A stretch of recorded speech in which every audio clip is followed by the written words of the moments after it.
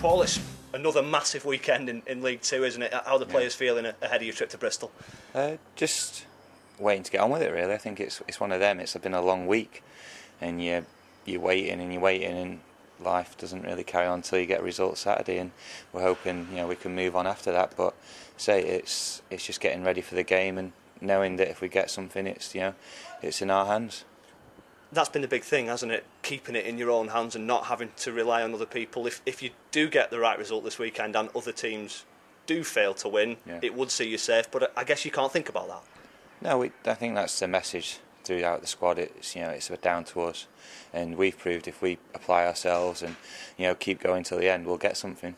This current run is absolutely terrific. It's the best run of the whole season, the best run for the year. What's changed in your opinion in the last month or so?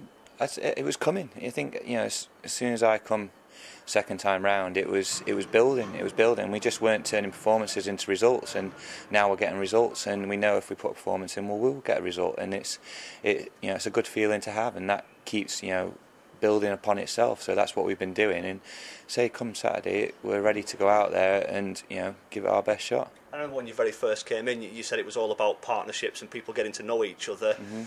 Defensively, as a team, you've certainly shown that recently, haven't you? Definitely. I think it was just keeping the set team in place, and we've been solid, and I think everyone's enjoying their roles in the team, and we've got an understanding now. And say our pattern of play is getting us goals, and that's what we've got to keep doing, and keeping that pattern in that shape, and really enjoying our football, expressing ourselves, and going out there and turning that into points. Tom Aldred said something interesting after the Morecambe game the other night, that if you didn't look at the table, it feels like a promotion campaign at the moment.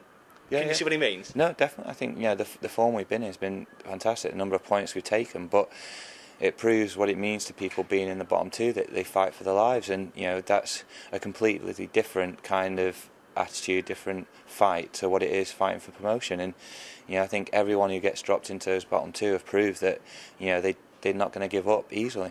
Fair to say Bristol Rovers are one of the toughest games you'll face this season, just given the form that they're in?